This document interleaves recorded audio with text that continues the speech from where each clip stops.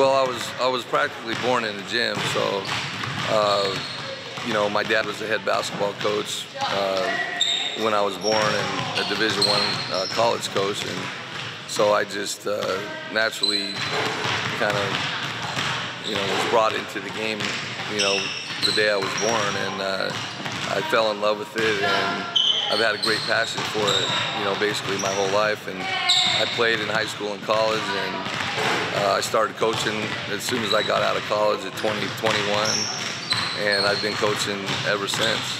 And you know, my uncle, you know, coaching at the NBA level, my dad coaching at the college level. I always had a great passion for the game, and it was always something that, you know, I always have done since I was, you know, could walk and dribble the ball. Everybody falls in love with something at some point in their life, whatever it is, and I think I fell in love with basketball, you know, when I was very young. And you know, I have a brother and sister, and neither one of them played basketball, but it just so happened that I was the one, you know, that really gravitated towards the game and would follow my dad to practice, and you know, and I just started playing at such a young age. I just really fell in love with the sport. I played other sports also growing up, you know, baseball, soccer, things like that, but you know, there was nothing that, you know, I had such a great passion about other than basketball, and that's why I continued to play, and you know, that's why I continue to coach, because every day you go to work, you know, you don't really feel like you're actually going to work. It's just something that you love doing. It's something that, you know, you're always going to work hard at something that you really love doing, and I've always loved basketball, and that's what I've continued to try to do. Well, I think, you know, you can have the biggest impact, you know, from the high school level on down. You know, kids are still learning how to play. You know, I think it's important for them to be grounded in the fundamentals, and I think that's the biggest thing is, you know, I want kids to be able to continue and go on and play for as long a period of time as they can, because the window is so small.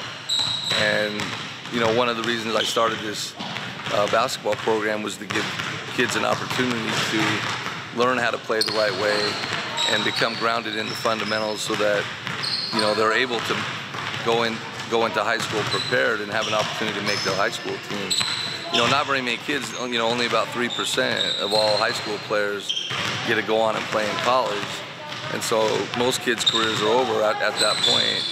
A lot of kids don't even get to make their high school team. So I think it's important that every kid that loves to play the game has the opportunity to learn and, you know, get the experiences they need to give themselves the best opportunity to go on and play in high school.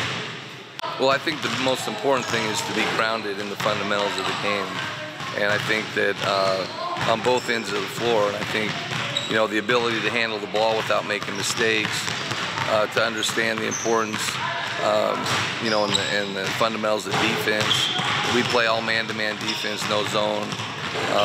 You know, once the kids get into high school, if their high school coaches would, you know, implement zone defenses, those kids are going to be better, you know, because all zones are based on man-to-man principles.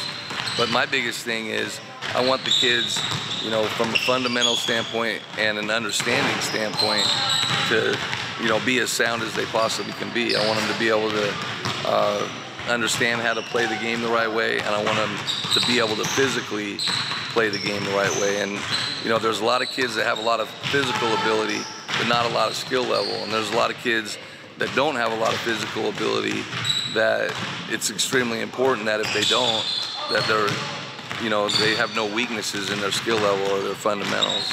And so that's my biggest thing is, you know, get them to become grounded in the fundamentals, get them to understand how to play the right way, and then, you know, they'll give them the best opportunity to go on and play when they get to the high school level.